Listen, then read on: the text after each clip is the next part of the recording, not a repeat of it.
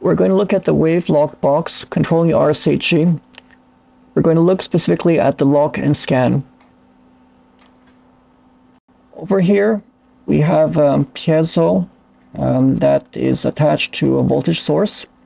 We're going to scan it.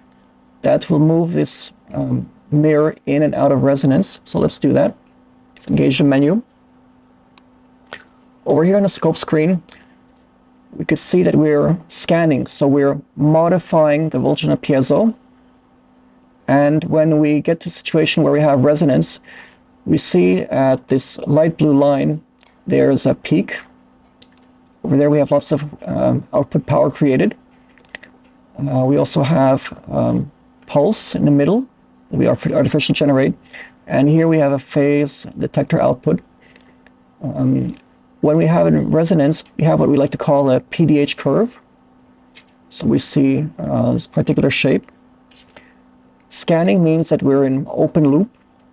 When we're locked, we're going to be controlling this voltage here using the Pound Drever Hall technique.